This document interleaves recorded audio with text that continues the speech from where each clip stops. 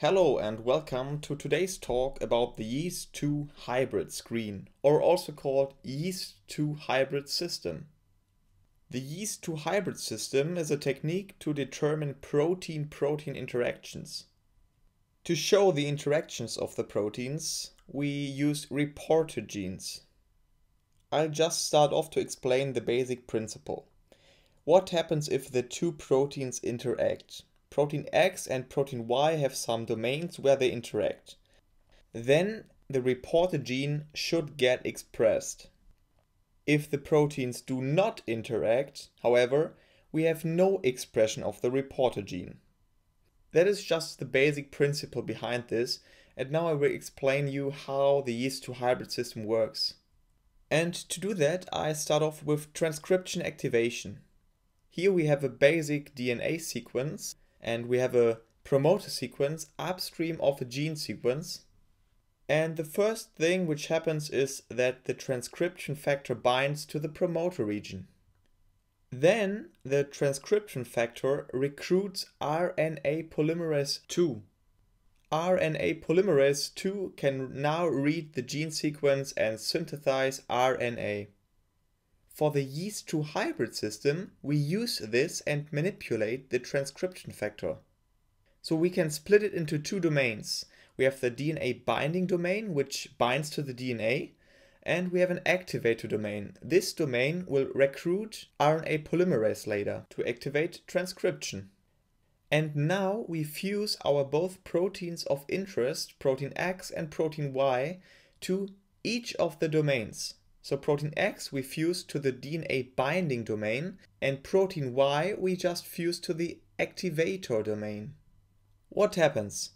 The DNA binding domain will bind to the DNA in the promoter region. If protein X and protein Y will interact, how they do it in this case here, that will also bring the activator domain closely to the gene region. That means RNA polymerase II can be recruited, which leads to the transcription of the gene. What happens if they don't interact? Still, the DNA binding domain will bind to DNA in the promoter region. But protein X and protein Y in this case are different. They show no interaction. The activator domain does not come closely enough to the gene region. No polymerase is recruited, and that means we have no transcription in this case. This is a Yeast-2-hybrid system, and I prepared one example how it is done in the lab. Here we have a gene sequence of the His3 gene, and His3 is required for histidine biosynthesis. That means without the gene, cells will not grow on histidine depleted media.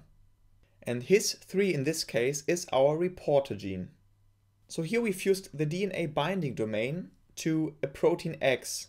And this is called the bait, since the DNA binding domain will bind to DNA and now should attract the prey, which is protein Y. The protein Y, the prey, is fused to our activator domain. Here in this case, the proteins show interaction. The bait interacts with the prey.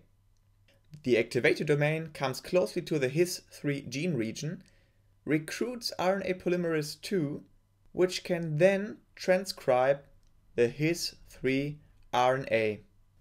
How can we select for that on a plate? So we have a medium which lacks histidine, so there's no histidine in our medium. So if the proteins do not interact here, that means His3 is not transcribed, which will lead to no growth of the yeast. So we will see empty plates. However, if we detect that yeast growth on the plates, that means the reporter gene His3 was transcribed. That leads us to the assumption that protein X and Y interact. That was it for the Yeast-2-hybrid system, and I hope it was helpful for you. If there are still some open questions, just write them in the comments, and thanks for watching. Bye.